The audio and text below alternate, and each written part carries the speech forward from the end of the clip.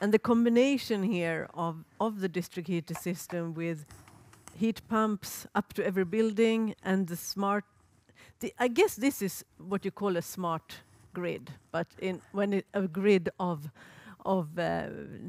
warmth rather than electricity. Yes, but it's powered by electricity. Yeah, so the fuel is electricity. So we, of course, there is an electricity layer because nowhere we don't manage the network connection otherwise. No. So we try to keep that down. Really cool.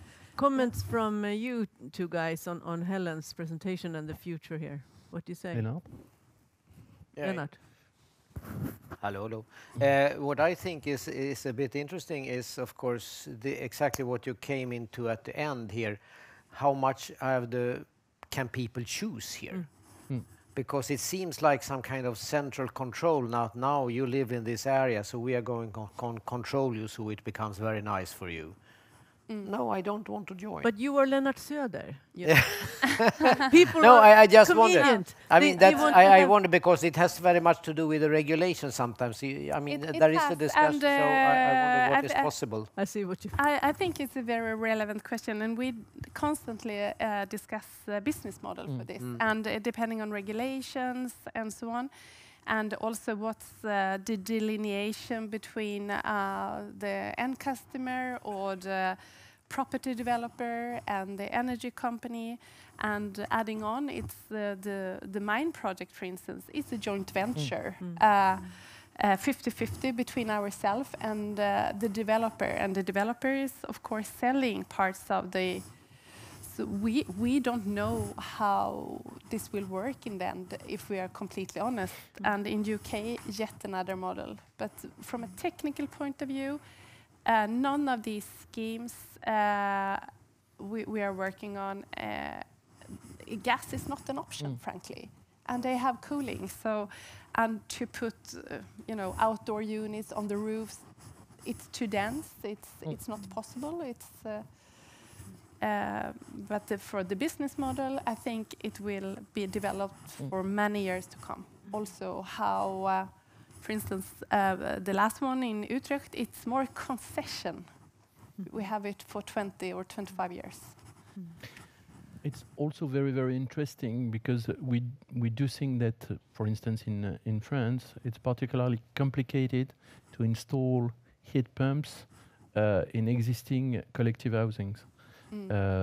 Particularly in Paris, in Lyon, in Bordeaux, due to architectural constraints and so on. Sometimes we do have some problems to install some new heat pumps and so on. And with that system, in fact, the problem is displaced from the housing itself to the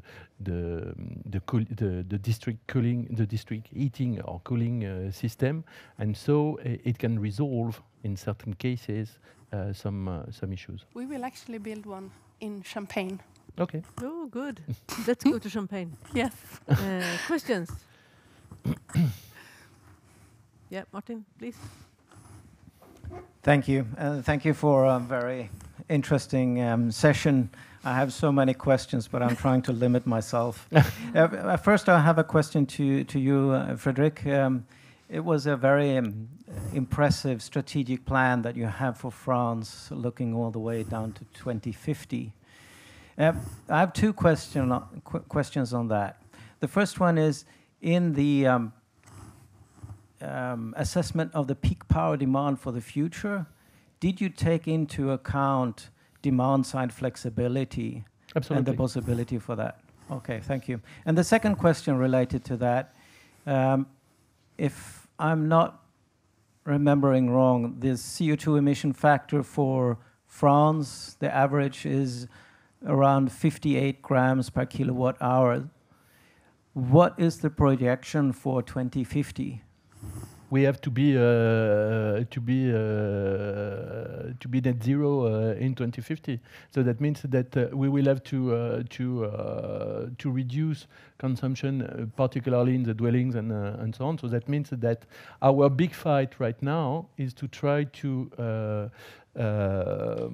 avoid to have, and particularly in new dwellings and so on, to have fossil fuel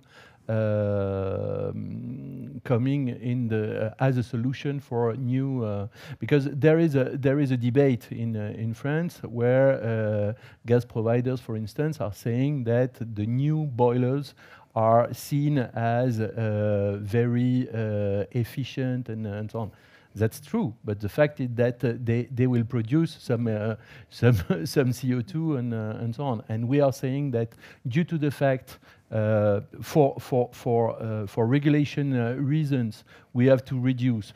Due to the fact also there will be a constraint in terms of supply and so on. We will have to keep. And the third reason is the fact that we will have also a limited production of biogas in France, provided the fact that we change all our agriculture to new plants in order to make some biogas, which is not necessarily the best solution, I think. So then that means that we will have to choose what are the main resources that we will use in the coming future. And our point of view, we as EDF, is to say that gas, we are not against gas at all, but we do think that gas is something that we should keep for departments, for a point where we can use other types of energy, particularly some industries, but also in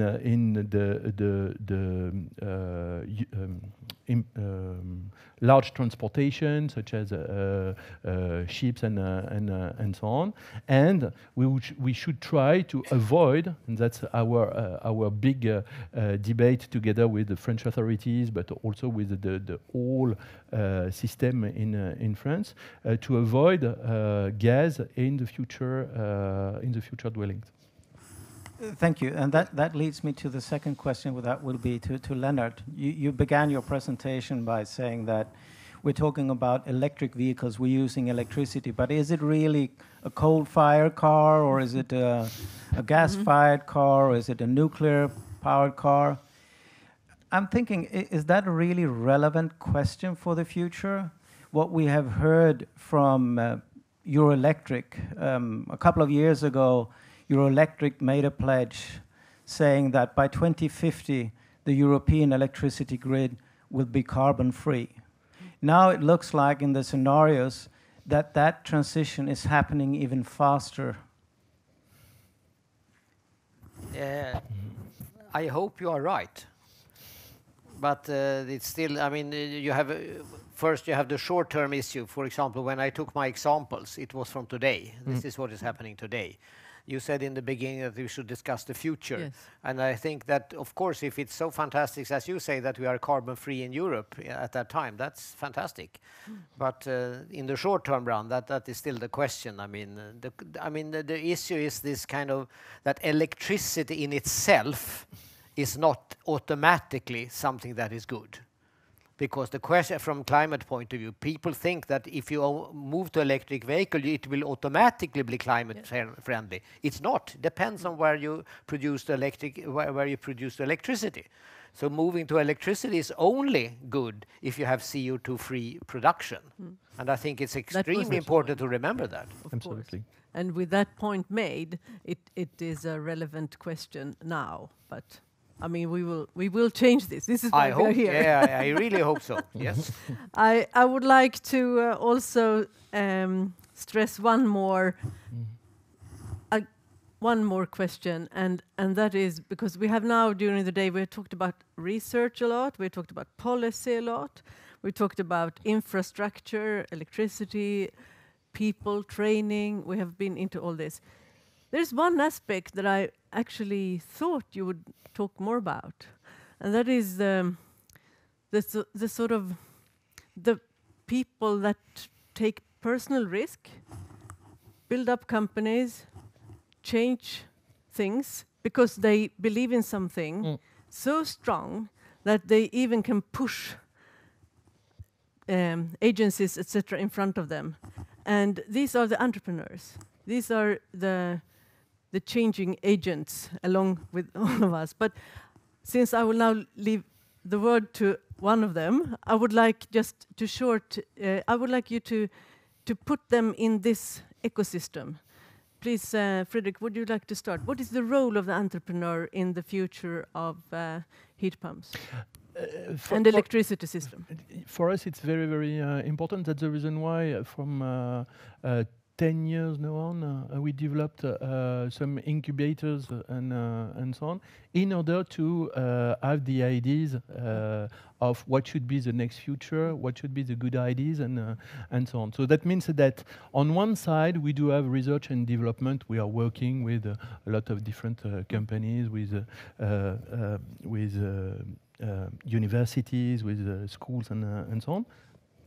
That's for sure. But at the same time, also, we would like to have a sort of side of the system to see what should be the good ideas that we could share, that we could participate in, and a more innovative hub.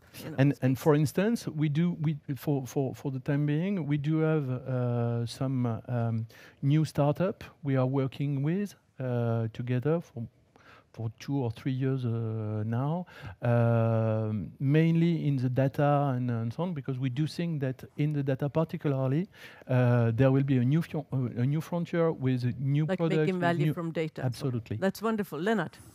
I had 3 examples. Yes, of course, that is. I mean, yes. you have Engenic that have developed. I mean, and they started. It was a startup. I know. And they started, and they tried to sell this equipment to different. It's a boy from Gävle, actually. Yeah, okay. From my school. Okay, and then it was Checkwort, that is also a startup. But then you can also say Tibber. One of the benefits in Sweden is these competitive markets where you can select supplier, which is not. Thank you for emphasizing this. Yes. I see it now in a completely new light. So thank you, Helen. We have. We work with smaller companies that are developing calculation tools, how to be doing this, because it's been proven to be quite complex to do these estimations, and also how you combine the architecture with the energy system. And if you have seen these new city AI-based city planning tools, this I believe myself these days a lot. I think this will happen for sure. And we of course also we have the ones balancing the grid. Of course. These companies, and several of them have been startups, and we see they're doing a really good job, and we have been acquiring them. And we need those role models. And yeah, we need but the it's the way discussion for to the